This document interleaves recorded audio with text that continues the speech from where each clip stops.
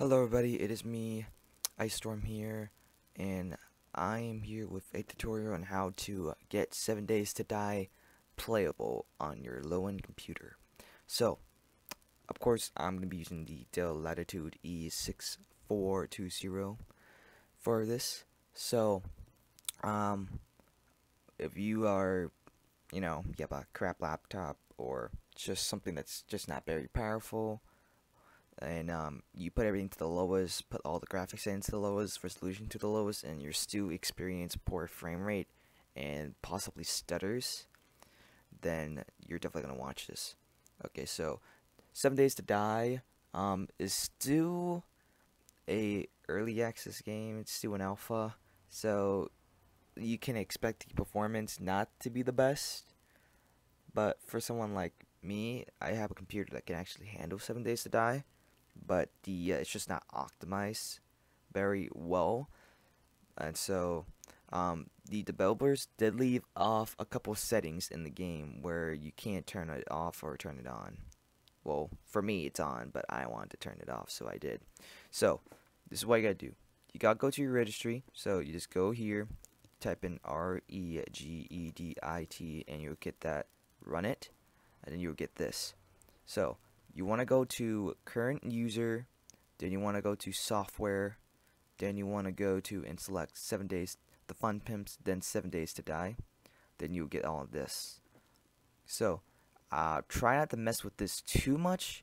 If you don't know what you're doing, then don't even bother touching it unless you know what you're going to change. So let's start off with the basics. Resolution. So say you are getting perfect performance, but you just need to dim down the resolution just a little bit more. Then this is where you want to do it. So you get the height. So make sure you set it to decimal so you can change the number to the exact value. So here we get the height resolution. So this is where you want to set the height, and then this is where you want to set the width. Double click it. Do not right click to click modify. Do not do that. So there's the resolution option, so you can do any custom resolution. The game doesn't like custom resolutions very much, so try to stick with widescreen or 4x3. It's depending if you know what resolution you want. Now moving up, so of course we got the view distance option. So here we got view distance. I set mine to 1, which is the lowest you can go. And this is the best performance boost you're going to get, because that means that your computer won't render as much, leaving your CPU not to struggle so much. And also it's going to help the GPU, because the GPU is what really renders all those graphic effects. So that's very helpful. It makes my stuttering not happen anymore. Then we got some effects. So like you got your shadows, your reflections. Those you can turn off in game. And if just in case you didn't, just click on it and turn to 0. If you see a 1 value, that means that's on, so just put it to 0 and you'll be good. Now you do have your texture options. I don't really know what is the lowest value, if this is already the lowest value or 0 is the lowest, so I wouldn't mess with that unless you know what you're doing. So as we go up, we got objects, you got object blur, that's 0, so that's off. You got the LOD distance. Sadly, we cannot change that because it's invalid where it's something I don't understand. But other than that, moving up, grass distance, it's on 0. As we keep going, bloom. So bloom and the defer lighting was on 1. I turned those both to 0, and notice that the performance also helped my computer.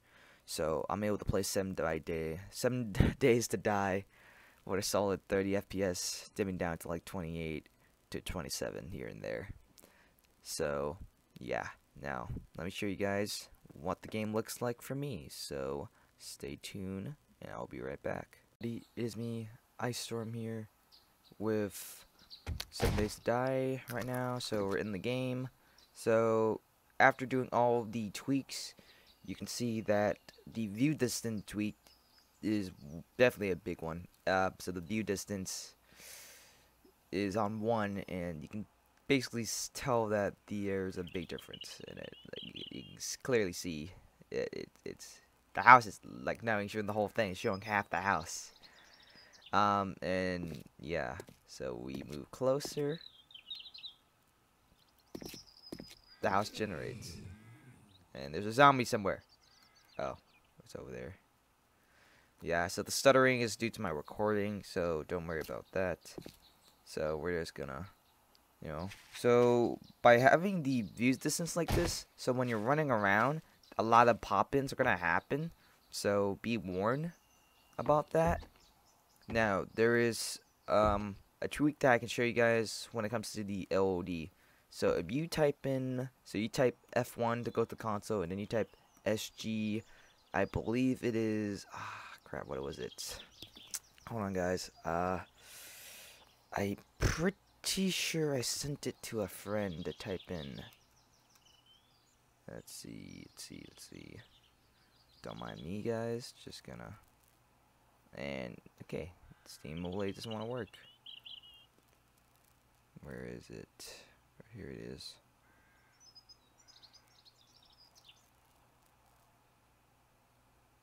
Here we go. So this is the setting right here.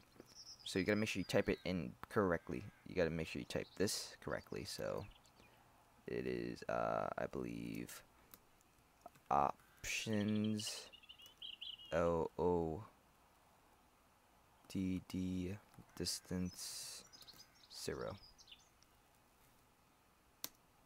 And you guys can see the effect already. So you guys saw that the trees just got changed and that you can't really see the ODs anymore. So that's the effect of that command.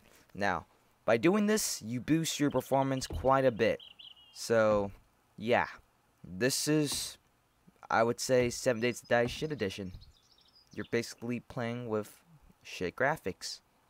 I mean, just look at that tree. It's pixelated as fuck. Look at this tree. It's 2D. What is this?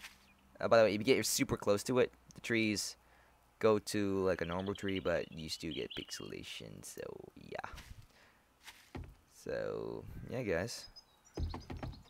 Hey, you got this nice looking house. It's pretty nice. Got some major stutters. That's also nice. Yeah. So yeah, guys. 7 Days to Die. And we got a zombie over there that I do not want to fuck with, but I guess I have to fuck with it. Okay, if my computer can stop stuttering, we can actually do this.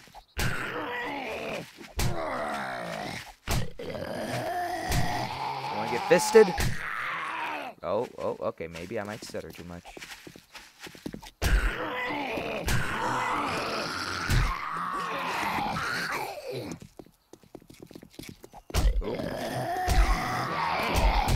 Okay, get off of me. Get off of me. Get off of me. Get off of me. Okay, that zombie doesn't mess around. Okay, guys. We're just gonna slowly back away and run. Ah, crap. Behind me is this radiation area, so I'll die if I go that way. So we only have one solution.